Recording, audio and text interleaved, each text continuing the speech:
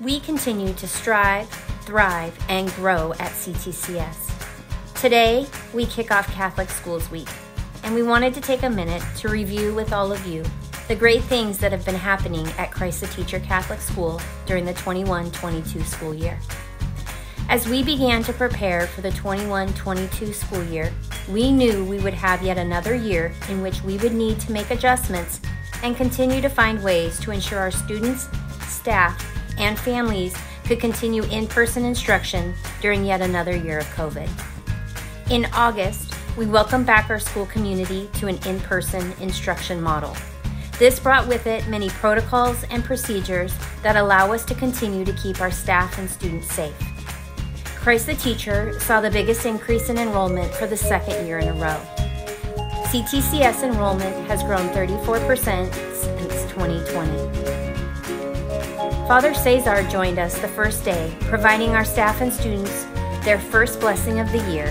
And as our students began their year energized, motivated, and curious.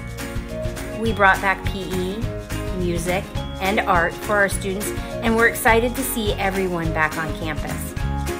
After a very long year and a half, we held our first all-school Mass in person, and the students and staff were excited to be back in the church. We continue to hold monthly virtual all-school rosaries and our monthly in-person prayer service. COVID was not going to beat our school community.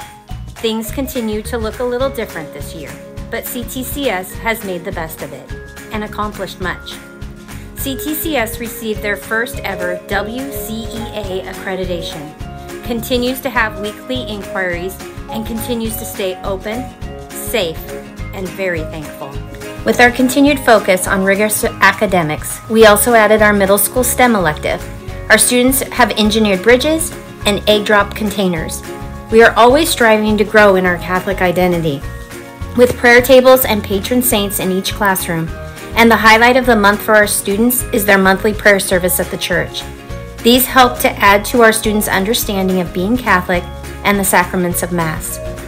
We were also able to bring back sports and a few after-school activities that foster teamwork among our students.